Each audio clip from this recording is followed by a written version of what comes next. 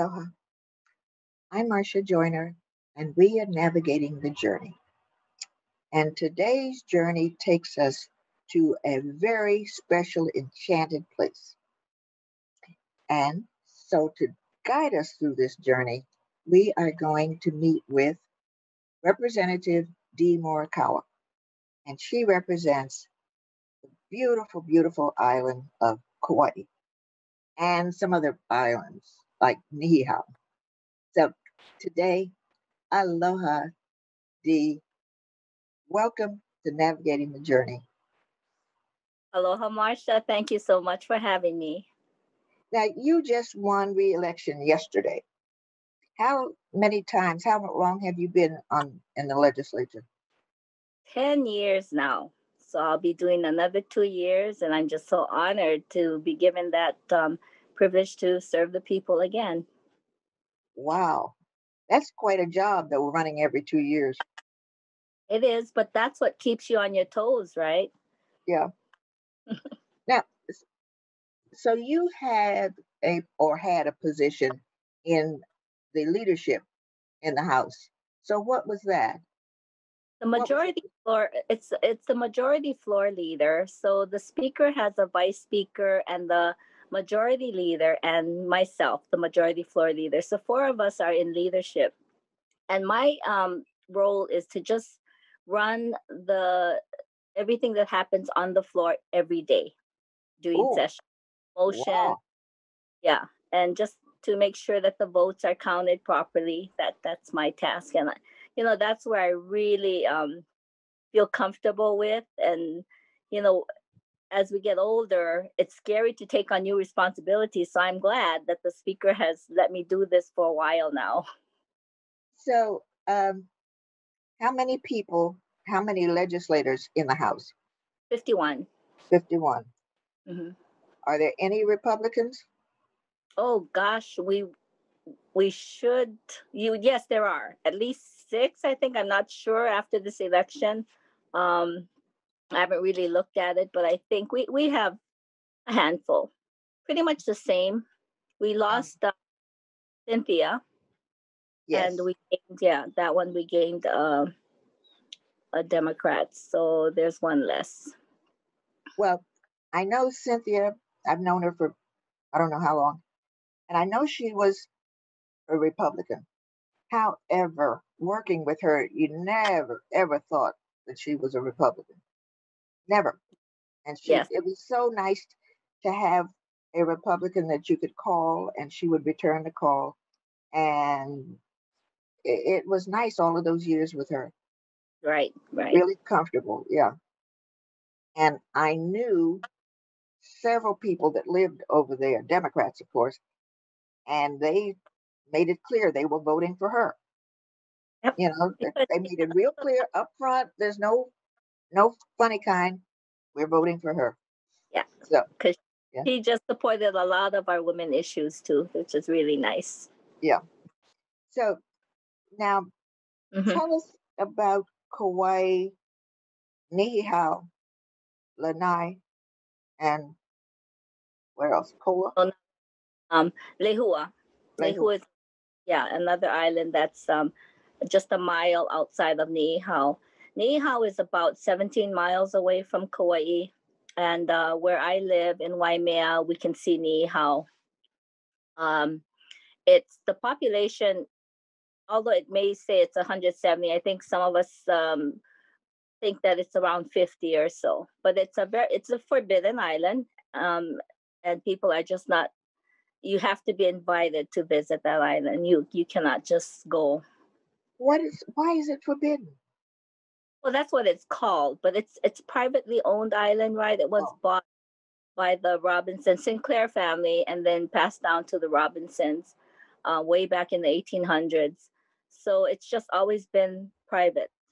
mm, And the only thing that's government there is maybe PMRF, our military uh, base out here. They may have some radars there, and they have a school. So that is publicly funded.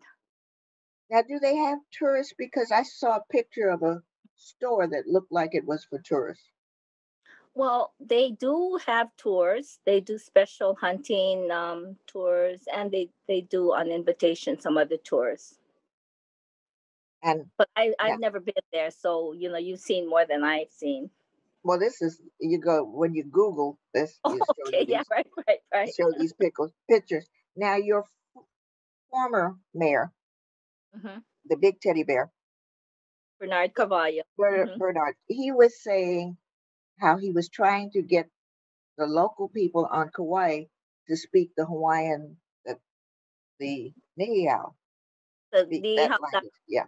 very different. Yeah, it's nothing like the Hawaiian that I remember on the Big Island. It's definitely different. But yeah, he did try that, and he brought some of those residents over to Kauai to perform, and it was such a treat to hear that dialect. So that's where Prince Kuhio was born. No, I'm not sure about that. Hmm. Well, it's when I Googled it, that's what it said. I don't know. But it says he was, but it doesn't say anything about his brother. I don't know. I'm just telling you what when you Google it, that's all it says. I don't Yeah, know that's anymore. pretty much what I do. I have to Google and get my information about that island. I did have a controversy one time when Lehua had a really bad mouse rat problem, and I was pretty upset that they would just dump a whole lot of poison on the island because we know it's a habitat for the birds. But they felt like this is the way we can get rid of them, even if some other species might not prevail through that major poisoning. And today it is what they did plan did turn out to the outcome is good. The rats and mice are gone. The birds are thriving. Oh, what kind of birds are there? Is it Oh, just this one island or that several other island. No, well, that island because there is nobody there. no And people? yeah, Hmm. right.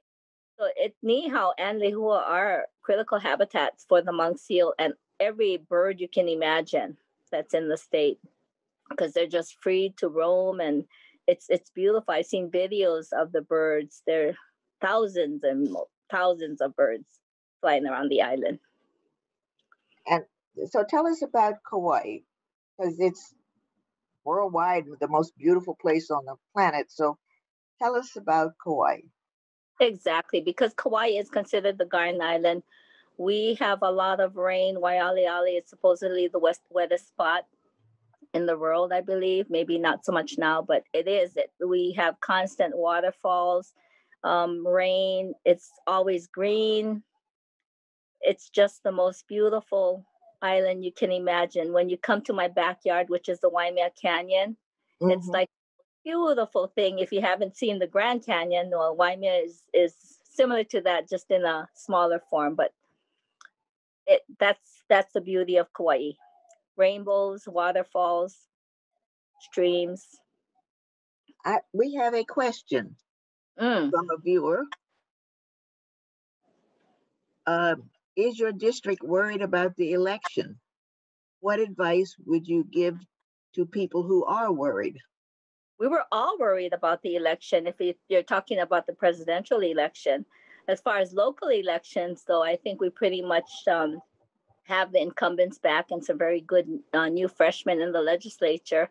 The mayor's race was a big thing on Oahu, but on Kauai, our elections are pretty much well. We have a new face in our council, and that's Billy DeCosta. That should be and Bernard is back in. Our ex mayor is back in. Is he So in the that's city council and the county council?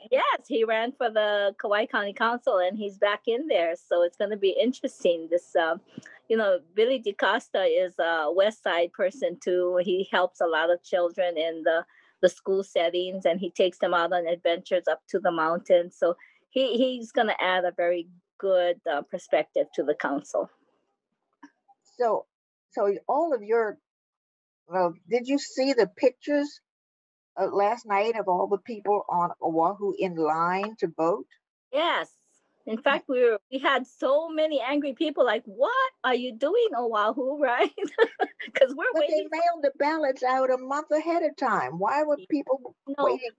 I think that just happened because we have the right to vote and register on that day. And so these people were probably people that weren't registered to vote. So they had to go through that motion in order to get a ballot. And Oh, that's the only time they could have done it. So if they missed the deadline to register, I think well, that's what. I couldn't believe that crowd. It's like, Yeah. phew, Yeah. I've never seen anything like that in all the years that we've been voting. I've Oh, no. never seen it. Even when President Obama went through this first election, that was a major popular It race, was, but it was was. nothing like this. But Hawaii, because we have mail-in voting now, we were ahead of the game. Kauai was supposed to have been the pilot this election, just Kauai. And then the legislature decided to put the whole state in. Why don't we do it for the whole state and try it out? So we had the plans in place, we had the funding in place, and we did it. Then COVID hit. So we were in a good place to deal with the pandemic and have this kind of election with everything ironed out with supposedly no problems. But of course, this problem is something that is an eye opener. It was because the primary, we voted, Right. um, and it Uh-huh. went smoothly. It went very Right. smooth. Right. And so when I looked at the pictures last night, I thought, wow. Yeah. But Yeah. I mixed emotions. I was glad to see that many people wanted to vote, and that's number one. But then, why did they wait so long? So that was I'm after sure. dark, late last night. Yeah, Yeah. but yours went smooth. Yes. Kauai Yes. went smooth. Yeah. Kauai. All three of us, Rep Nakamura and Rep Tokioka, we all had similar numbers, and which is really great because we are a really good team. We work together very well with Senate President Kochi. Now I suggested to Kochi, of course, because I love him dearly. I suggested that all of the neighbor islands and some parts of Oahu, the rural parts of Oahu, should form a neighbor island clique or group or caucus or whatever, since you have so many things in common, you know, as opposed to the rest of the legislature, which is so Oahu centric. Right. So the neighbor islands form caucuses, but we never think about certain areas of Oahu, which you are right, are similar to neighbor islands, the rural areas. Yes. Yeah, so that's why instead of calling each other the outer islands, we always have to say the neighbor islands. But yes, we still do have caucuses that involve, Hawaiian issues. Will involve anyone Hmm. from Oahu, neighbor islands that just have that interest. Yeah, because Waianae used to Oh be yeah, the canoe district for Kauai. Yeah. yes, yes, we have similar problems. And yes, and every storm you both get the same thing. Yeah. Yes. Exactly. And so, but now he said that was a good idea, but it didn't happen. Oh, That was it's not. last Yeah, session. Yeah. that's hard to do, but you have to believe that we as legislators talk to each other, try to help advise each other, especially the ones with similar districts. Like, me for the West Side, and I talk very closely with the West Side representatives on the other islands because we have similar climates, similar issues. I still don't understand the canoe districts, but that's okay. Uh, that's a redistricting thing. If they We populate, do get to redistrict this year, right? yeah, yeah. So we're gonna have to address it. It depends on your population, right? Because if Kauai doesn't, we're by right supposed to have only two representatives and possibly two senators, but to compromise, they did three representatives and just one senator. So it depends on the population count next go round. We never know if we're gonna canoe, but canoe just doesn't work. You No. cannot have a representative from, say, even Lanai, which we used to be a canoe with Lanai, trying to represent my district, right? It's just two different things. It's very hard to do. Well, that's the way I was thinking about Molokai Mm-hmm. and Mm-hmm. Mm-hmm. Hana. It's like, Right. really? Right. Yeah. Mhm. How do you communicate with It's really tough for Representative Decoit. She has Lanai, Molokai, and Hana, but she does a very good job. I give her credit. But that's what Maui is like, right? Because they're the same islands in that area, that they do get along very well. And they had a very good ferry system, which is just like getting in a car and going to another place, right? For them, it's jump on the ferry and go to the next island. Didn't they get rid of the ferry? They did, but I'm sure there's boat systems that still work for them. I'm not completely sure. I did ride the ferry to from Maui to Molokai. um it was fun. But it Yeah, was, I rode once. Yes, you can get very sick. yeah, but it seems strange that because there are people that live on one island that work on another, and you Right. would think that ferry would be the best way to do this. Yeah, but it's tough. You never know what the ocean conditions are like, so they depend a lot on their planes. Yeah. So, so tell us what's on the agenda for this coming session, or do you know yet? It's got to be economy. It's economy, balancing the state budget, because we are going to be in a huge hole. It's a good thing that we had put money aside for savings, hurricane relief, so we can, we have to just bring all the funds together and see what we need to do to just maintain the basic services. But we still want to focus on early learning. I think that's the priority. Housing is picking up um, statewide. We've especially here on Kauai, we have a lot of developments that have affordable developments that have come up. So Well, we're just going to be doing that with whatever little money we have. well, what about the TAT since the hotels are shut down? Yeah, Without it's that income, there's yeah, not going to be that to depend on anymore. It's hard. What do you do? Slowly open, yes, but that still doesn't fill the inventory that we have in Hawaii. Yeah, so that's the discussions we have to have. yeah.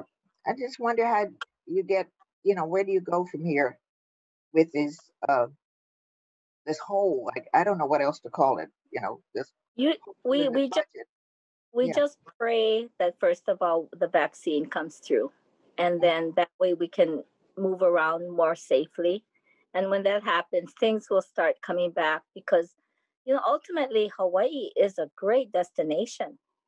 People want to come here to get away from some of that nonsense that's happening. But now that we have a new president, I hope, there's not so much of that to deal with. But still, Hawaii is a great destination. It is. It's absolutely gorgeous. I had a friend ask me on the mainland, "How you doing with this lockdown?" I said, "I live in Hawaii. What else? What is there to say? I love it. I'm loving Yeah. it."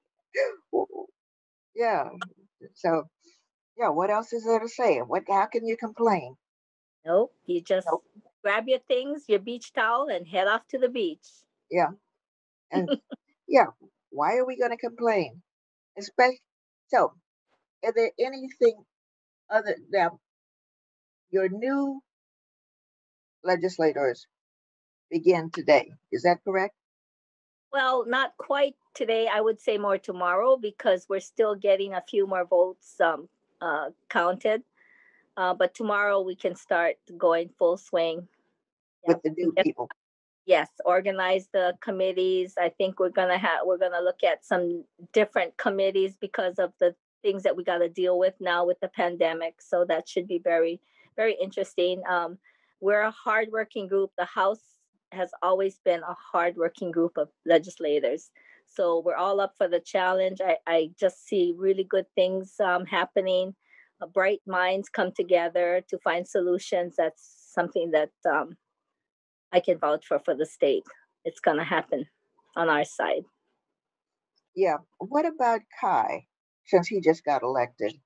Oh my, we're lucky to have such a young Hawaiian boy going up there. I think that's really nice. Akaka his father, of course. Those are the images that really represent Hawaii very well, and more so now with the new administration. I think he will make us proud. I watched him every night because he was flying the helicopter. I watched him every night during the volcano because I was one of those addicted to watching it as it was moving. And every evening, watch it move. And um, he was in the helicopter telling us what was going on. So I think everybody in the world got to know him. Yeah, you're right. Yeah. Hmm. So now, um, who is your senator? You said you Ron have one Kochi, senator, huh? Senate President Ron Kochi is our Oh, senator. he's your one senator. Okay. Yeah, yeah.